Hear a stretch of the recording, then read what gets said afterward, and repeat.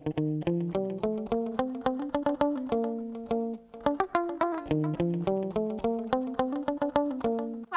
so today I'm going to show you how to do a test on soil integrity. What do we mean by soil integrity?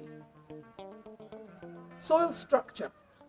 If we spoil the soil structure, we tend to end up with soils that are easily erodible, impacted on rain, impacted with floods. So it's really important that we try to make sure that the soil structure stays intact. These are Coca-Cola bottles that have been cut, 2-litre Coca-Cola bottles that have been cut. A little piece of shade net has been put on the top of each one with a rubber band acting as a kichungi. You can actually even use a tea kichungi, the size it will fit in there. And the kichungi must be submerged, the bottom part submerged in the water. Then I have 2 sticks, just ordinary kijitis from the shamba. You've all got 2 sticks. And I've got 2 soil samples. One, a soil sample that has not been disrupted. A soil sample that has come from a long-term growing place. In this case, this is my lawn, and it shows that the soil has not been disrupted for a very long time. The integrity, you can see it as it's hanging there, all these little bits hanging on, the need for, the way the roots are coming in. And as we know, those roots are all bringing in the liquid carbon and the sugars that are feeding the microorganisms in the plant that are forming that glue. Then I have another sample of soil that was taken from a recently ploughed piece of land that has got some skumawiki and things growing in it. So this would more likely be your classic sample from maybe even your +1's shamba. What we're going to do now is we're going to put a sample of soil in each of these bottles, and then we're going to watch what happens when they're submerged in water. We are simulating what would happen maybe in rains, light rains, heavy rains, maybe even floods. And we'll see what begins to happen to the soil structure. And that will give us the impression of what we need to do to ensure that we try to maintain the best soil structure we can. So we're going to take a small piece of this soil from shamba. There we go. We've got a small piece of that, and we will put it here in this pot here on my right, and another piece from, say, here, which is now a clod from soil from under the grass, and we will take that and we will put it in the second pot. As you saw immediately as I put them both in, there was a little bit of release of soil from both samples. As they begin to absorb the water, we start to see what happens to the actual soil structure. As we see from these 2 samples, if we go in close, this sample here is the one that was from under the grass, and this one from the shamba. They're both absorbing water as they soak in the water. Now what we're going to do is we're going to take the 2 sticks and we're going to tap these jars to see what begins to happen to the soil in the 2 samples.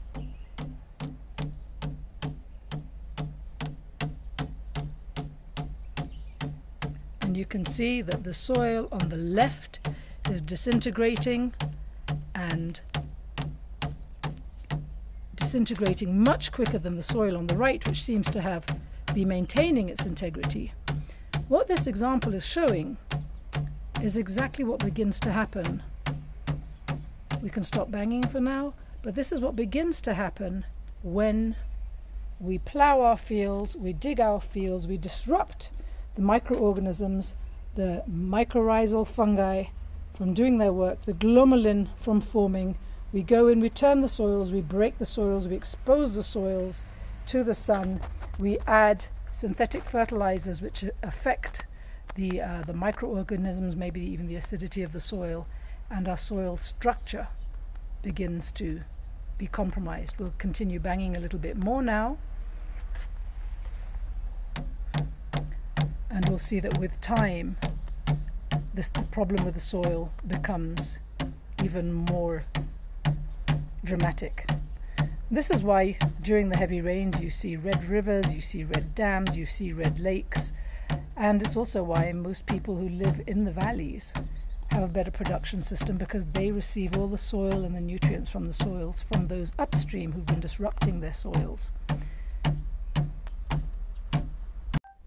I'm now going to try to pick up these soil samples, and we'll see what happens as I try to pick them up. So this is the soil from the grass. It seems to still have all of its integrity. You can see those little rooty bits are all in there. It hasn't fallen to pieces, even though there are pieces hanging and dangling on it. It still seems to be fine. If we look at the residue in the bottom of the bottle, and even in the kichungi, there's not a lot. If we look down in the bottle, there's not a lot. We're now going to look at the soil sample in the second one. This was now soil taken from a newly prepared shamba, and we can see as we try to pick it up, it begins to disintegrate. I will just put that back there. I won't even try to pick it all up, but we will also see that a lot of it has just come down to the bottom. And what tends to happen then is those air pockets that have been made by microorganisms, by roots, or that are trying to be made in poor soils, they then collapse with water, and you begin to get very hard, compacted soils that are almost impossible for roots to go through. That's why it's very important that we work towards creating soil integrity through understanding the microbes, by understanding our actions on soils, and ultimately by understanding the precious new finding that we've just come across called glomalin, which is the binding agent of our soils that keep our soil structure intact. I'm back. So, what have you learned today? We've learned about soil structure that's dependent on microbes, that's dependent on mycorrhizal fungi that take the soil sugars from the plant roots and make glomalin and give us that integrity in that soil structure. Plus, we've learned that once you have compromised your soil integrity, you've actually created a situation where you're going to lose your soil, where you're going to all the hard work that you actually put in was disruptive. That is degenerative in nature. By leaving soils and building from the top, putting your matter on the top, whether it's organic matter in terms of composting or letting the plants bring down those sugars themselves, by keeping your soils covered, you are regenerating your soils. So we can see very clearly here degenerative soil and regenerated soil. I'd like you to do this experiment with your plus ones and to take a video and send us a video. And then whilst doing the experiment, ask your plus one, what do they think? What are their reactions? What have they learned? And what do they need to do differently in their production systems? Once that understanding is there that things need to be done differently, then it's a lot easier for us to teach the next steps, which are how do we work towards regenerating our soils? Because this is what we've been taught to do. And this is what we have been doing for years. And this is why our oceans in some areas after heavy rains are completely brown.